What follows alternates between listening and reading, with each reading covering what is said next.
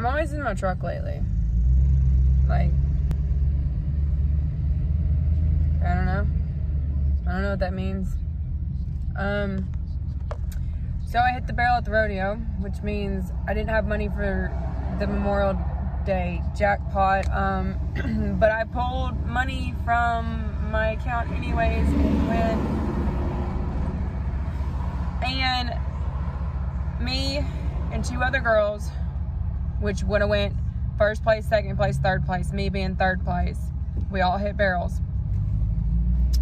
If I hadn't hit that barrel and they still had their barrels down, I would have took first, which would have been $424. I wanted to throw up. Eric McDonald coming in with a 14.4.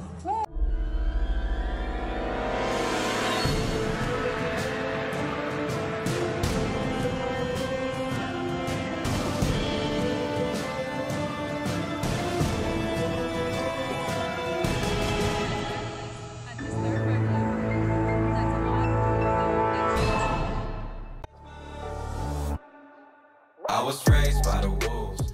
So that's that. It might rain tonight. It is a covered pen, but we will be warming up in the rain. I'm totally fine with that. I don't mind that, as long as it's not freezing cold outside, which it's 76. So I'm gonna take a big risk tonight on my second barrel.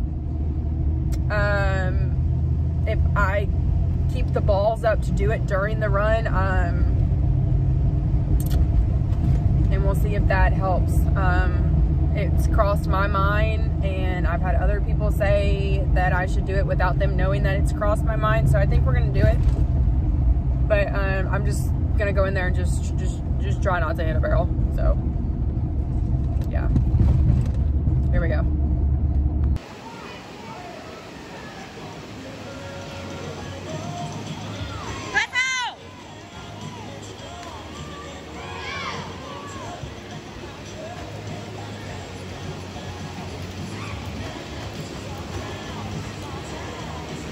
And 14.785.